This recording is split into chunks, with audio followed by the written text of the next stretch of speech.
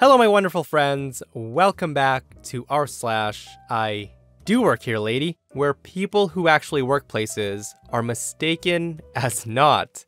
And the stories are super entertaining. Guys, in today's episode, you're going to hear 4 stories. The first, OP's a photographer who's mistaken for a creep. Yikes. The second story, a security guard mistakenly yells at a man who owns a multi-million-dollar law firm. The third, OP's off duty from her job and encounters a Karen. And we'll finish up with a story about people claiming that they know the owner when they really don't. I hope you guys stay for the tales today and do hit that subscribe button for future stories. Let's get into it. This story is titled, I'm a photographer, not a horny teen. This happened to me a while ago at a volleyball training school that I work at part-time. My dad co-owns the place with 4 other people, 2 of which are ex-pro volleyball players from Russia.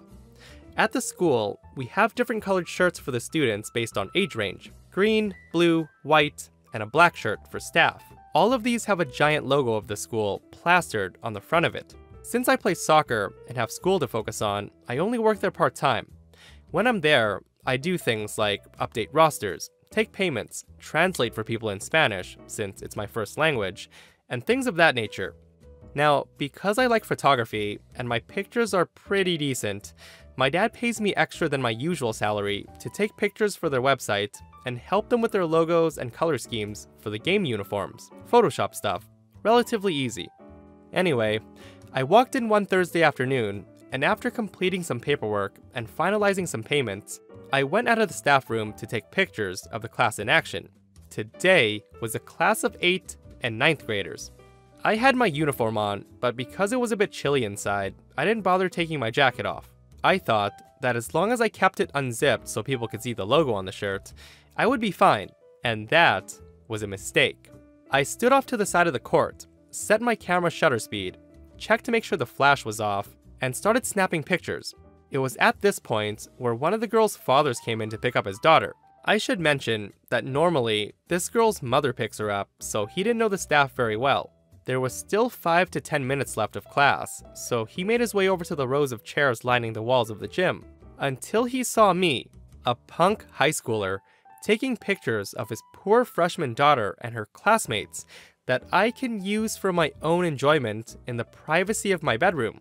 He immediately got up from his seat and stormed up to me. He demanded to know what I was doing taking pictures of his daughter and threatened to destroy my camera if I didn't give him my SD card that second. I was so shocked at the sudden confrontation that I couldn't think of anything to say, so I simply grabbed the side of my jacket and opened it up a little so the logo on my shirt became visible. The look on his face when he saw the staff uniform was one of absolute horror and shame. He mumbled a half-ass apology and walked back to the seating area. Now every time he walks in, he never speaks to me. Even when the bill for the classes is due to be paid, he either waits until he's sure that I'm not around, or he gets his wife to do it. He's actually a nice guy from what my dad tells me. He's just really ashamed. That's just an overprotective father doing his thing. But at the same time, OP was standing on the side of the court taking pictures. I would have been okay with that. I would have assumed he was a photographer snapping photos of the team. If he was sitting on the bleachers way in the back row in a corner with a camera like that, then that's a different story. That's where it's a cause for concern. At least, that's what I think. They should just pick up team jackets. This story is titled, Shabbily Dressed Guy Actually Does Work in the Building, Dude. So years ago, I got a pretty sweet gig working as a security guard, shift supervisor actually, in a building downtown.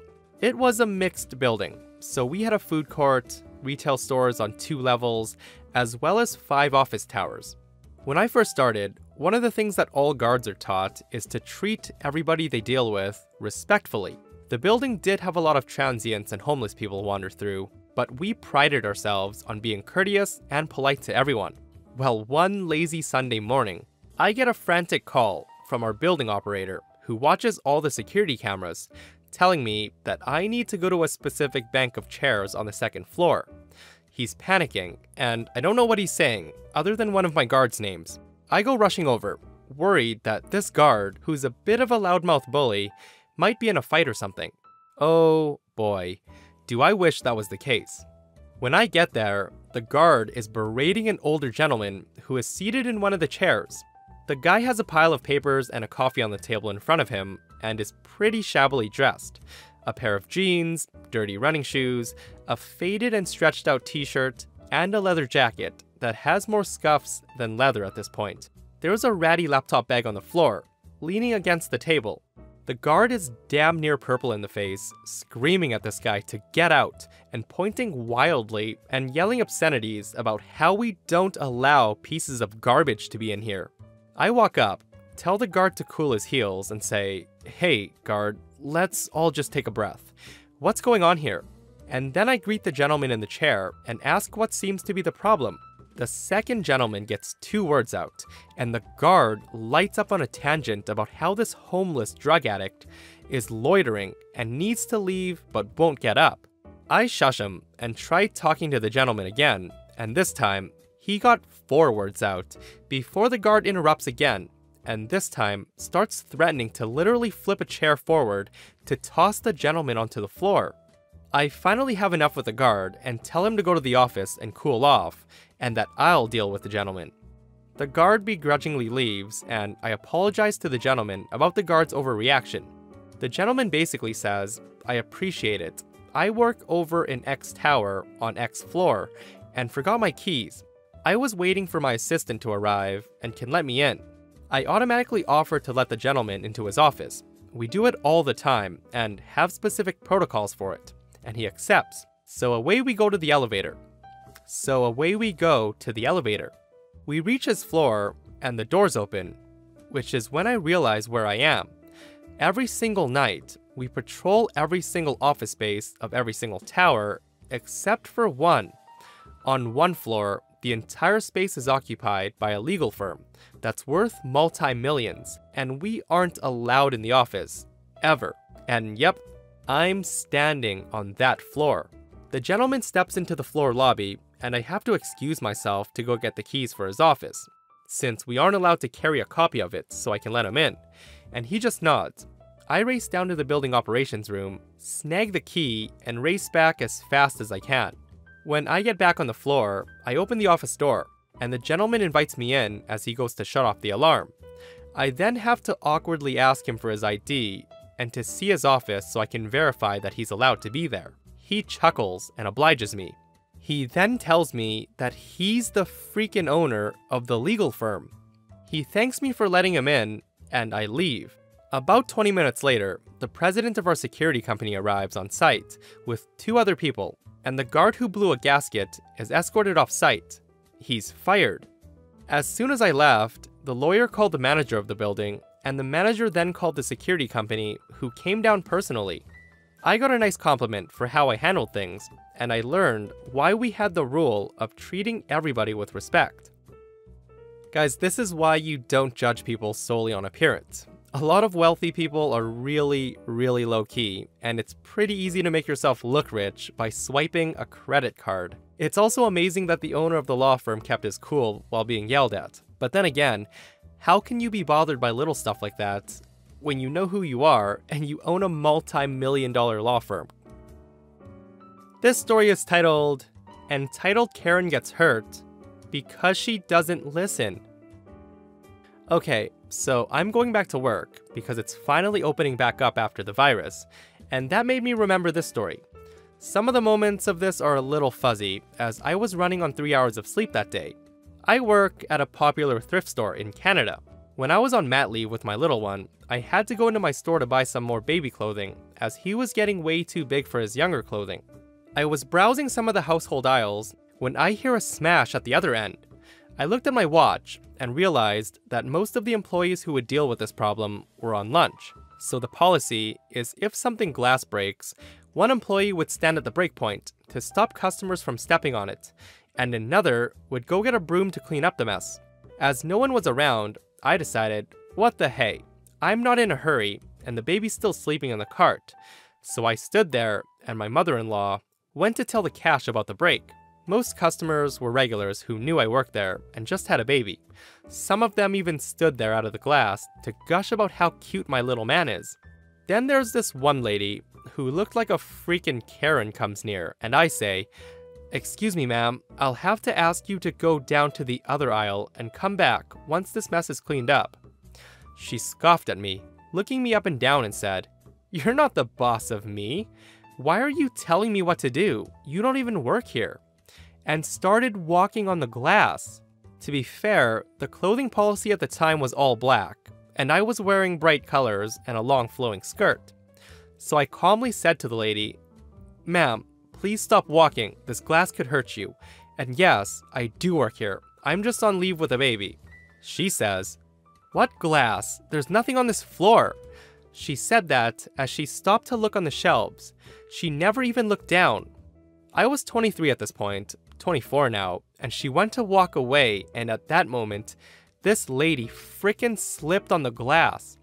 I asked her if she was okay, and she screamed, "Why didn't you warn me there was glass? I'll have you fired." I did warn you. I said that as a supervisor and my mother-in-law showed up.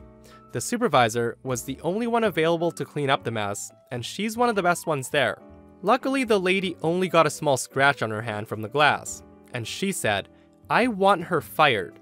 Where is her manager?" Oh, so now she believes me. As I explained to her what happened, the lady kept trying to butt in, but the supervisor kept holding up one finger to silence her. Another customer chimed in and said that I was telling the truth, and I did warn her about the glass.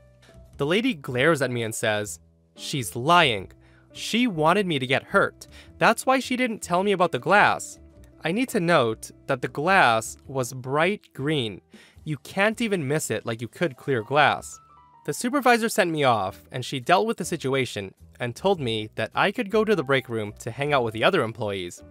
So from there I thanked her and went to the break room where my coworkers fussed over the baby and got to take turns holding him as I rested and told them what happened. I don't know what happened to that lady, but I was given a $20 gift card as a thanks for going above and beyond and doing my job, even when I was off. It actually paid for most of my items after my discount. This story is titled, "I Do Work Here, and You Need to Go." I work at a place that does nighttime events during the weekends, where we sell beer and have food. It's not a restaurant, it's all outdoor. We are family friendly, and due to the type of licensing we have, we're only allowed to sell beer and no other alcohol. At the time, my job was to walk around to make sure that nobody was sneaking in outside drinks, as we occasionally get secret shoppers making sure that we're following codes. One night while making my rounds, I spotted a group with clear plastic cups and a bottle of wine, which we don't serve. I politely informed them that they need to dump their cups and put the bottle away, and I will not make them leave as long as I don't see it again, to which they responded by saying that the bartender sold them the bottle of wine. I informed them that this would not happen, because if wine were sold, we would cease to be family friendly and not be able to allow children to come in and be a part of our neighborhood events. After I say this, they admit that they brought it, and that they're good friends with the owner, and he said it was okay to do so, and they've done it before, and that I can ask any worker that was around that they're allowed. I kind of realized that they thought I was just another patron because I don't have any other uniforms or tags. So I tell them that I'm an employee and have been given the authority to kick people out who aren't compliant with our rules and hand out a ban to them as well, and that I was going to get their friend, the owner, to explain further if they misunderstood. This made me annoyed because they tried to get away with it and possibly get us shut down, so I dropped the leniency and asked them to leave. The next day, I was on shift in the morning for my normal duties when one of the group members arrives. He sees me working and rudely asks for the manager and tells me that he's going to get his ban lifted. So I am the manager, but of a different section of the business, but I still have some authority over these matters, and I tell him so. He drops his smirk and says he'd like to talk to the owner. So I suggested he call them since they're such good friends. He stormed off in a huff and has not returned since. And that's a wrap for this episode of r/I Do Work Here Lady. If you missed the last episode, OP is a landscaper and has the cops called on him for digging in a backyard. Thanks for hanging out with me today and listening to the stories.